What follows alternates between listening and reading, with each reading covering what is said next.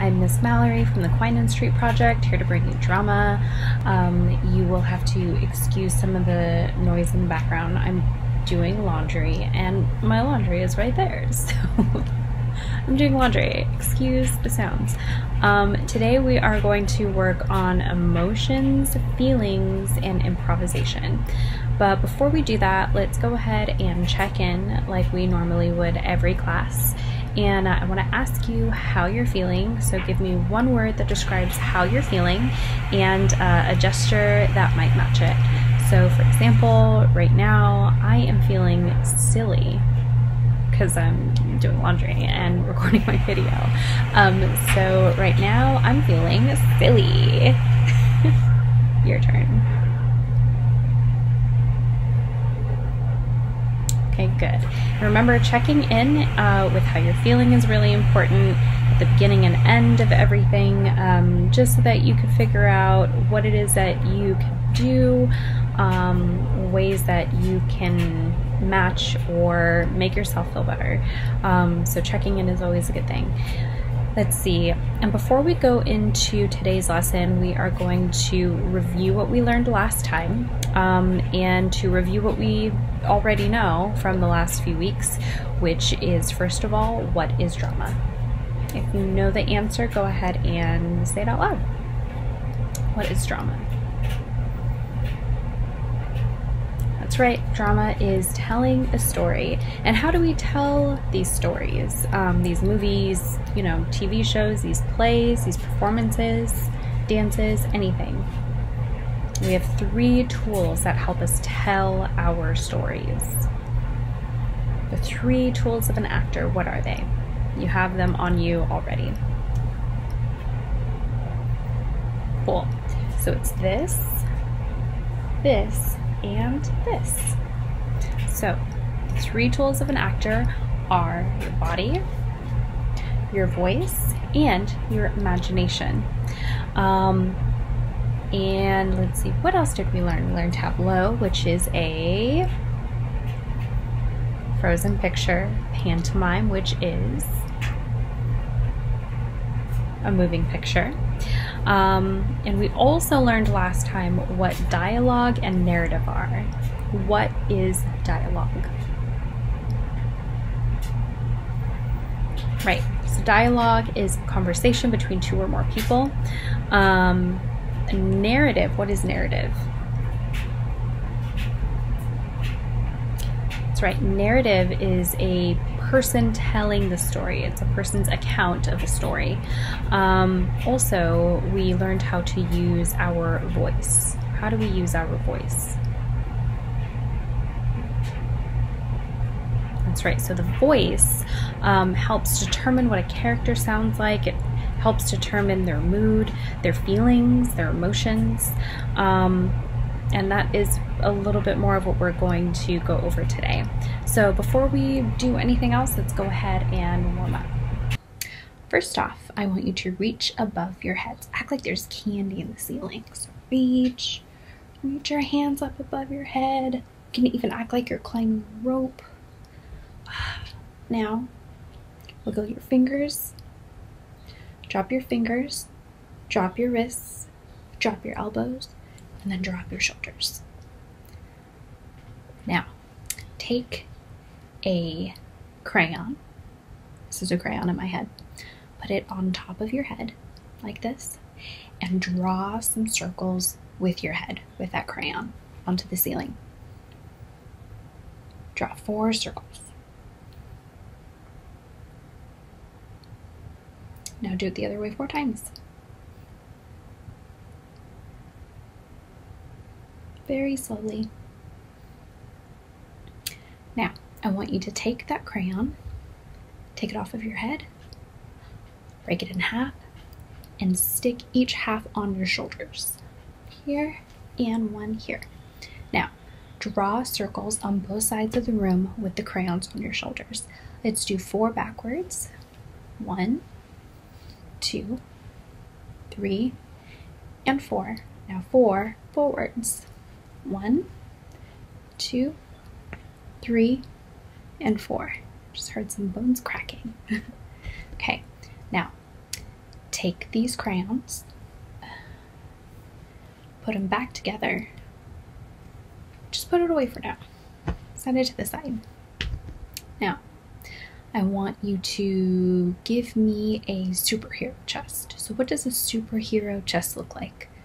For me, a superhero chest is nice and big and proud and powerful. So let's do superhero chest. Now let's do a villain chest.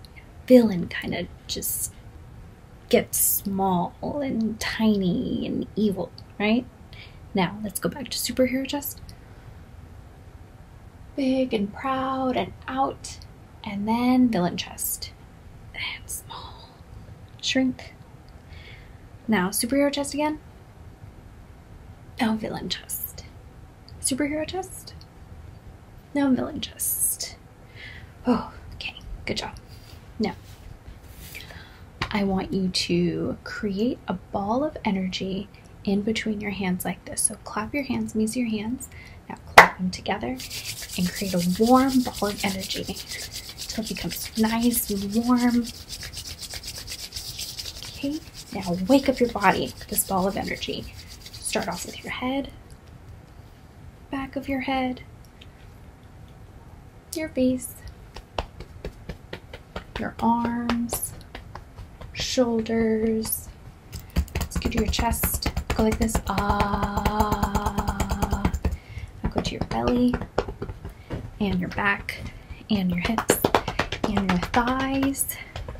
Now your legs and your calves, even to your feet.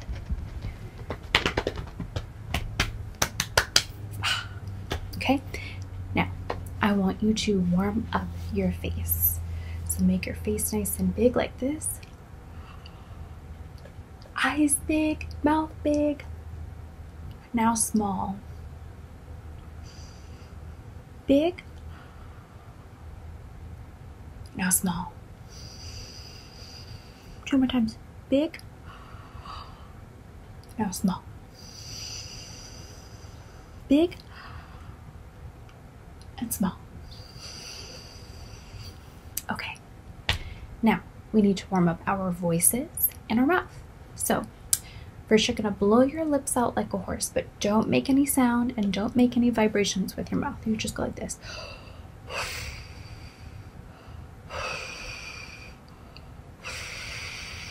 Now you can play with sound and vibrating your lips.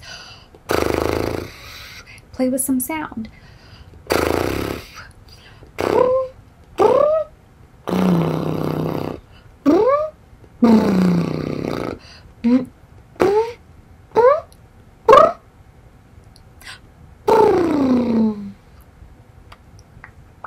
Okay, now let's go ahead and warm up our voices and this tool here, our face, our body, our mouths. We're going to do this by going through the alphabet. So with every letter that you say, don't just say A. I want you to use your entire face to do the alphabet. So if I say A, it's A. So make sure to use your cheeks and your lips and your nose and your eyes to do the alphabet. We're going to start at the beginning. Ready? A, B, C, D, E, F,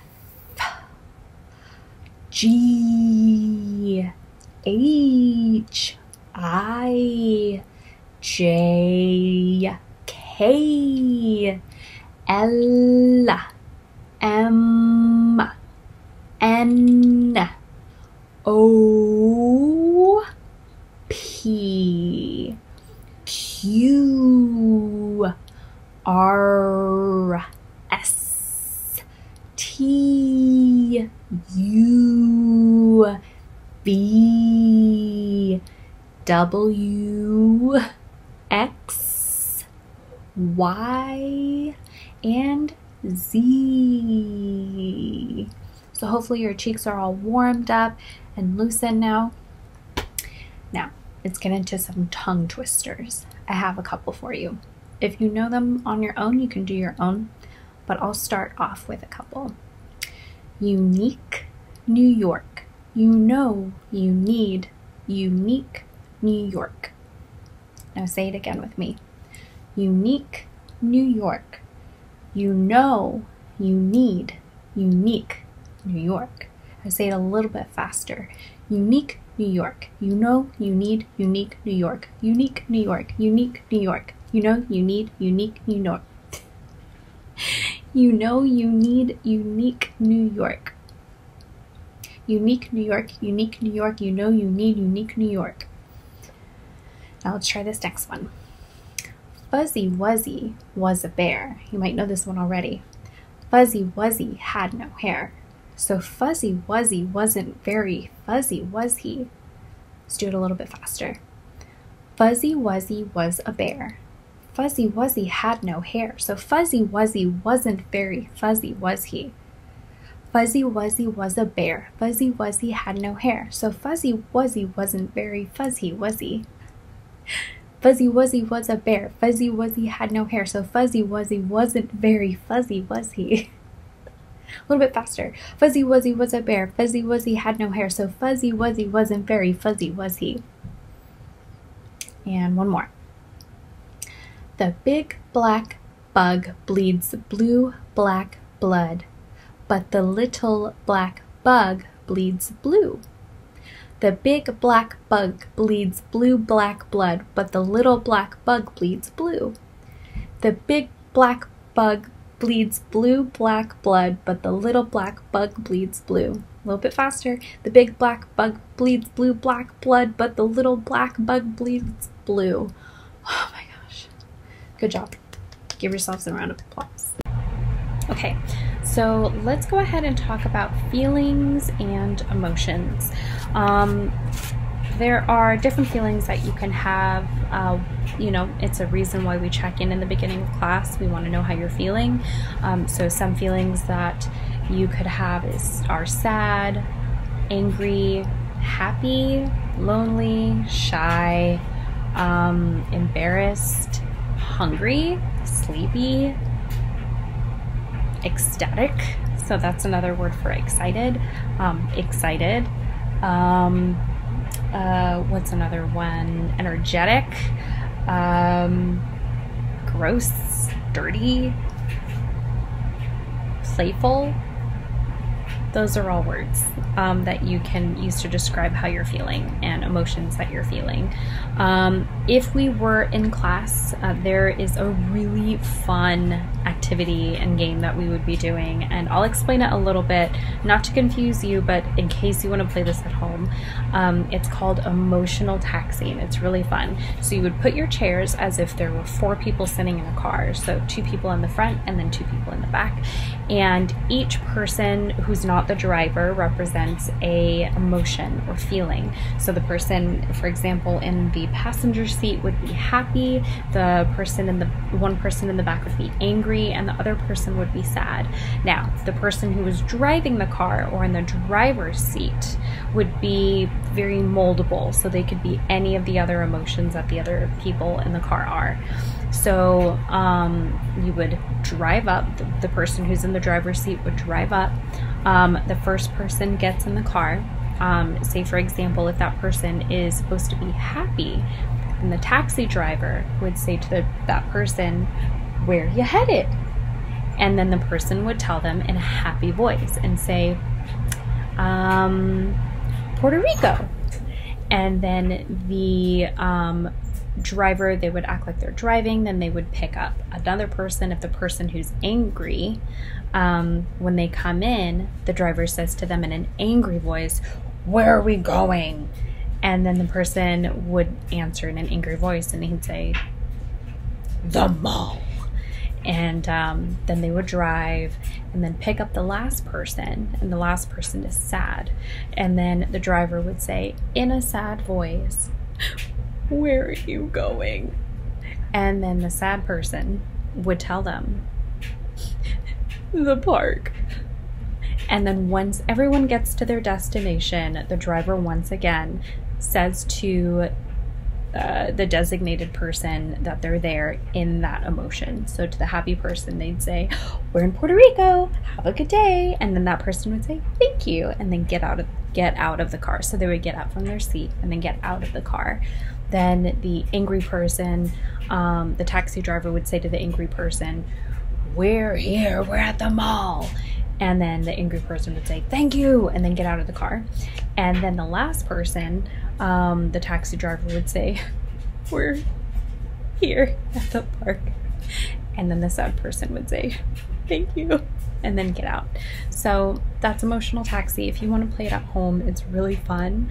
Okay, so we are going to go through the different emotions and feelings that are in the paper bag princess. So I'll read the story out loud, and then we'll go ahead and talk about the different feelings that are inside of it, okay? Elizabeth was a beautiful princess. She lived in a castle and had expensive princess clothes. She was going to marry a prince named Ronald. So I think that an emotion or feeling in this beginning part is hopeful and happy. So she's a beautiful princess. She lives in a castle, and she's going to marry a prince named Ronald. That sounds like a really happy beginning. Unfortunately, a dragon smashed her castle, burned all her clothes with his fiery breath, and carried off Prince Ronald. What kind of emotion do you think that she'd be feeling at this time? I think that she might be worried. She might be really worried. If I saw my boyfriend get carried off by a big dragon, I would be so worried and so scared. Elizabeth decided to chase the dragon and get Ronald back. At this time, I think she's determined. I think that she's probably scared, but also determined and really actually brave for going to chase that dragon and to get Ronald back. She looked everywhere for something to wear, but the only thing she could find that was not burnt was a paper bag. So she put on the paper bag and followed the dragon. So she's really determined now. He was easy to follow because he left a trail of burnt forests and horse bones. Finally, Elizabeth came to a cave with a large door that had a huge knocker on it. She took hold of the knocker and banged on the door. The dragon stuck his nose out of the door and said, "Well, a princess. I love to eat princesses, but I have already eaten a whole castle today. I'm a very busy dragon. Come back tomorrow." So I think that maybe he's tired. He's already eaten a whole castle. Maybe he's full, right? He slammed the door so fast that Elizabeth almost got her nose caught. Maybe she is shocked, surprised, shocked or surprised. Elizabeth slammed the knocker and banged on the door, or grabbed the knocker and banged on the door again. The dragon stuck his nose out of the door and said, "Go away. I love to eat princesses, but I have already eaten a whole castle today. I am a very busy dragon. Come back tomorrow." So again, I think he's kind of full. Maybe tired. Not having it. Doesn't want to talk to anybody. Wait, shouted Elizabeth. "Is it true that you are the smartest and fiercest dragon in the whole world?" "Yes," said the dragon. "Is it true that you can burn up to 10 forests with your fiery breath?" "Oh, yes," said the dragon, and he took a deep breath and breathed out so much fire he burnt up 50 forests. "Fantastic," said Elizabeth, and the dragon took another huge breath and breathed out so much fire he burnt up to 100 forests. "Magnificent," said Elizabeth. What do you think she's feeling at this time? I can tell you what I'm thinking about her, and she sounds smart. I am admiring her. She is admirable. Burnt 100 forests. "Magnificent," said Elizabeth, and the dragon took another huge breath, but this time nothing came out. So he really was tired. Tired is a feeling and emotion. The dragon didn't even have enough fire left to cook a meatball. Ooh, he's exhausted. Elizabeth said, "Dragon, is it true you can fly around the world in just 10 seconds? "Why, yes," said the dragon, and jumped up and flew all the way around the world in just 10 seconds. He was very tired when he got back, but Elizabeth shouted, "Fantastic! Do it again." She's smart. So the dragon jumped up and flew around the world in just 20 seconds. When he got back, he was too tired to talk, and he lay down and went straight to sleep. Elizabeth whispered very softly, "Hey, dragon." The dragon didn't move at all. She lifted up the dragon's ear and put her head right inside. She shouted as loud as she could, "Hey, dragon!" The dragon was so tired he didn't move. Elizabeth walked right over the dragon and opened the door to the cave. She's brave. That's how I feel about her right now. There was Prince Ronald. He looked at her and said, "Elizabeth, you are a mess." So he's kind of shocked, disgusted. "You smell like ashes, your hair is tangled, and you are wearing a dirty old paper bag. Come back when you are dressed like a real princess." I don't like him. "Ronald," said Elizabeth, "your clothes are really pretty and your hair is neat. You look like a real prince, but you're a bum." They didn't get married after all. I think in the end, she sounds fed up. She sounds brave again for standing up to him. And she's insulted, I think. She's insulted by the way that he was talking about her. And she decides not to put up with it. So I think she sounds brave and courageous and powerful and proud of all of the work that she did. So I think those are all of the feelings and emotions in The Paper Bag Princess. If you have any further ones, then feel free to write it down or say it now. All right, now that we've gone over feelings and emotions, let's talk about improvisation. It's kind of a long word, but it's really important for drama, and I think for kind of everyday life, and especially as you get older and go through school and do presentations and just anything. Basically, improvisation means making it up as you go. You don't live your day-to-day life with a script, and in improvisation you also do not have a script. Maybe sometimes someone will tell you, kind of give you a layout for what you're supposed to be doing, but you largely do not have a script to go off of. So improvising means making it up as you go. Again, improvising means making it up as you go. And it also goes along with first thought, best thought, and it's trusting your instincts and trusting that the first thought you have is going to be the best thought that you have. And basically saying things and going with the ideas that you have without fear, and trusting your intuition, what's in here and what's in here, what you know, or what you know from experience and things that you've learned. So first thought, best thought in improvisation is really important. So if you were playing an improvisation game and someone said to you, "Okay, now act like an animal," you can't just stand there and go, "Oh God, okay, a giraffe? No, that's dumb. I guess I'll go with a bird? No, that's stupid." You just have to go for it. And so if the first thing you think of is giraffe, then you go and you act like a giraffe, and then you just make it work. So that's what improvising is. And we're going to, if we were in class, what we would do is play a couple of games. The first one is called What's in the Box. The other one is called Yes, Let's. So I'll explain what's in the box now, and we can do that a little bit now. What's in the box? So we're going to take an imaginary box. Got it right here. This is an imaginary box.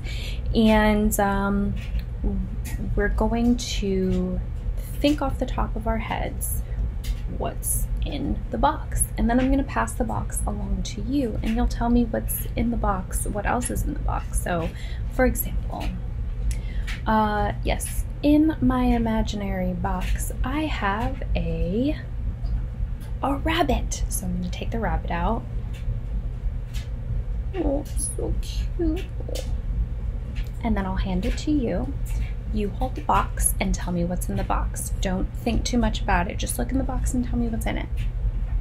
And say, yes, and there's a in the box. What's in the box?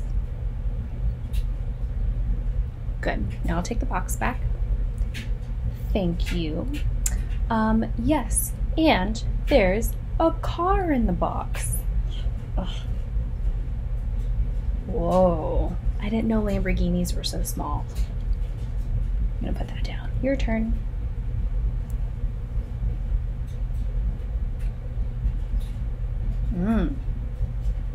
Awesome. Okay, I will take the box back now. Thank you. Yes, and there is a giraffe in the box. Oh, cool. Giraffes are really small. Your turn.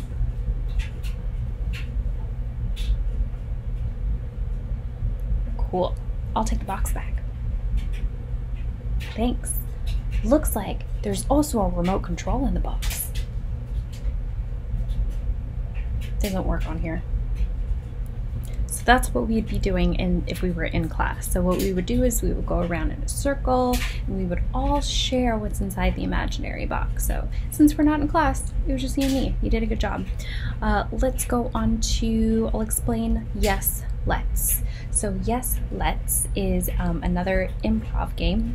So how it works is one student would start by suggesting an activity to pantomime. Remember, pantomime is a moving picture. So one student would suggest an activity to pantomime. For example, one student might say, let's fly a kite. And then we would all act like we were flying a kite. And then we would go across the room and everybody would say, the group would say, yes, let's, and then we would all do it. And then I would raise my hand, or you as a student would raise your hand. Everyone takes a turn raising their hands, and we would say, let's play baseball. And then everyone in the class would say, yes, let's, and then we would all act like we're playing baseball. So playing a baseball. So let's try it out now. We'll try it a couple of times. So let's go swimming. Ready? And then you would say, yes, let's. And then we would act like we're swimming.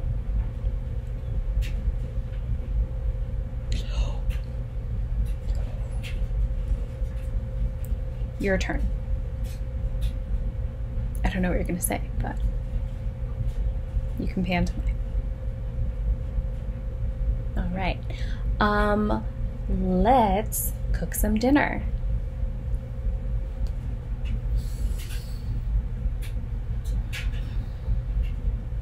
I'm gonna taste it.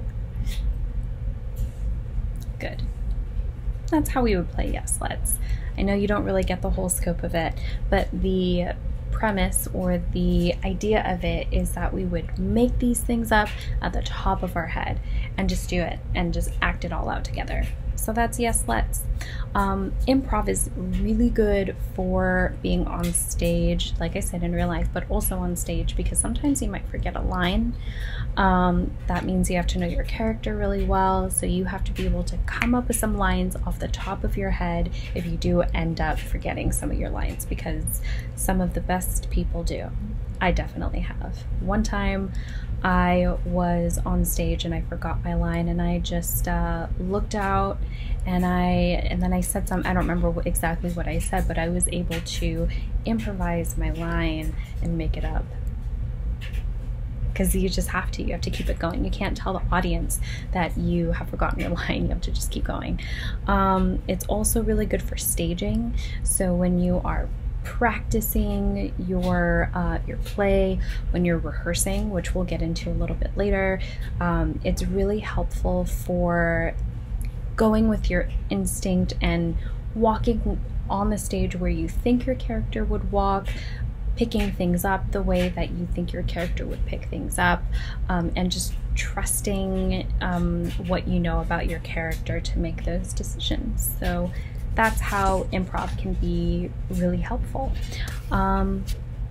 Okay, and I think that is it for today's lesson. So on the count of 3, let's say drama class.